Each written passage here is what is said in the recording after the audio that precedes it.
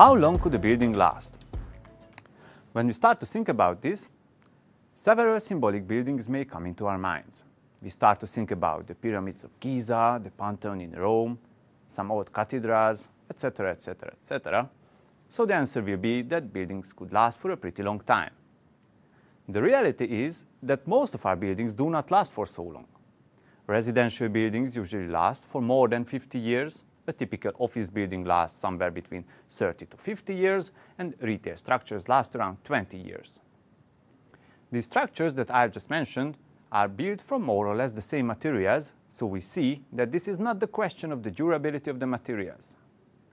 The simple answer to my original question is that a building can last only as long as its value is higher than the value of the land on which it was built. For example, this building here was the Gylander building in New York City. It was built in 1897 and was deconstructed only 13 years later in 1910. It wasn't profitable enough. Buildings are usually demolished within 20, 30, 50 years by humans and are not destroyed by environmental effects or natural disasters or anything else. So is this a problem? If you ask the architect who designed it, probably it is. But buildings can become obsolete very quickly. They may no longer satisfy the market demand. Is there enough parking spot? Is there enough open space? Is the ceiling high enough? Is it possible to refurbish the building to satisfy the new requirements? And so on. So what goes up must come down. This is quite natural. New buildings come and old buildings go every day. There is nothing wrong with it. The problem is how we do it.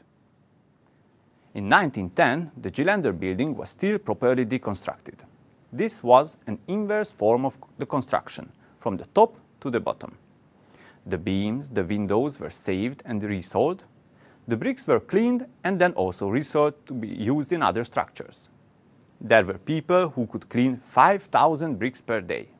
Laborious? Yes, but wasteful? No. It was an elegant way to take a building down. But then something changed. This is the Hotel Majestic. It was built in 1894 in the Central Park, New York City, and it cost $2 million at that time. However, in 1930, the decision was made that the hotel needed to be replaced by a much larger one, and the old building needed to be demolished as fast as possible. As a result, none of the materials used in the hotel were salvaged. The rosewood, mahogany, and black walnut woodworks, which represent the most luxurious timber materials, were sold as badly splintered firewood. The bathtubs and other interior elements were dumped into the sea. The bricks were used to fill up the swamps of Long Island. This happened in 1930. The question is how we deal with our undesired buildings today. Jackhammer, wrecking ball, and dynamite. Is it fast? Yes, it is. What is the issue with these methods? The issue is the amount of waste we produce. Around 50% of all waste we produce globally is coming from construction and demolition. The construction industry is also responsible for 11% of the global carbon emissions. The steel and the cement industries together produce almost as much carbon dioxide as all the trucks and cars in the world. So what can we do?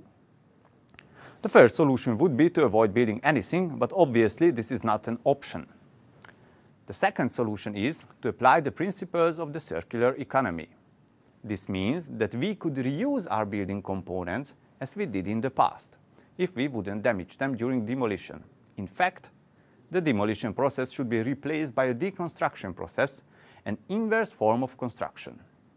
Of course, we can also recycle the materials, which is already a good thing, but for example for steel, it means that we melt the steel and use it as a base material in the steel production. This requires a large amount of energy, and it also contributes to the carbon emissions. And concrete recycling today means downcycling. The new concrete that we produce will have a lower quality than the old one. So in short, recycling is good, but not good enough. Reuse has many more advantages. So why don't we do that? Because currently, we build our buildings as if they would stand forever. We know that the buildings won't last forever, but almost no one thinks about the deconstruction when the buildings are designed. The building components are usually firmly bonded together, so our structures are not easily demountable. For instance, in the past, the mortar applied between the bricks was much weaker than the bricks, so it could be removed easily. Now we use mortars which are much stronger than the bricks themselves, so we cannot clean the bricks so easily anymore without damaging them. There is a form of construction that is really efficient and widely applied today, the composite construction. It means that we combine structural steel with concrete in such a way that we use the materials where they are most efficient. Steel members are efficient in tension and concrete members are efficient in compression. So we put the steel beams to those places where primarily tension forces arise, and we put the concrete elements to those places where mostly compression forces are present. The connection between the steel and the concrete is usually provided by the so-called shear studs. These are elements which are welded to the steel beam and fully encased in concrete. This way, the steel and the concrete carry the loads together. So as I said, this is a really efficient construction. These are lightweight structures, very cost efficient, and they are fast to build. However, when the building's lifetime is over, it is really difficult to separate the steel from the concrete. We usually have no other choice than demolition. And the demolition requires an extensive amount of cutting, which is a labor and cost-intensive work. Meanwhile, we damage our materials, and it is not possible to reuse them anymore. In the past 4 years, we at the ArcelorMittal Chair of Steel Construction of the University of Luxembourg were working on these issues in the frame of an international research project funded by the European Commission. We had several project partners from other universities and from the industry as well. We developed a modular system from steel and concrete, which can maintain the benefits of composite construction, and it is fully demountable, reusable, and interchangeable. This means that the same building components, beams and columns, can be used and reused in different buildings, for example in car parks or in office buildings. The system is based on the concept of kit of parts. What is a kit of parts system? I am quite sure we are all familiar with this. This is the Lego system, which is indeed a kit of parts system. We can build unique buildings from standardized elements. The structures built from Lego usually have a relatively short lifetime, but the components from which they were built can be used and reused again and again. This is exactly what we would like to achieve with our building components. Buildings may come and go, but the steel and the concrete building components could be used and reused again and again. For this, we need to use demountable connections, dry joints, modular design, and prefabrication.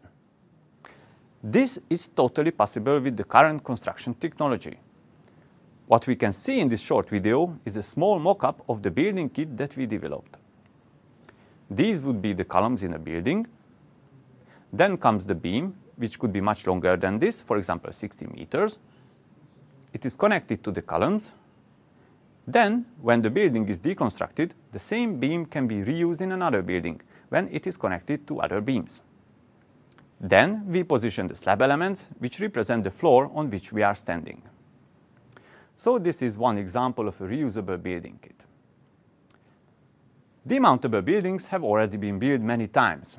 For example, this is the Crystal Palace, which was originally built in Hyde Park, London, to house the Great Exhibition of 1851.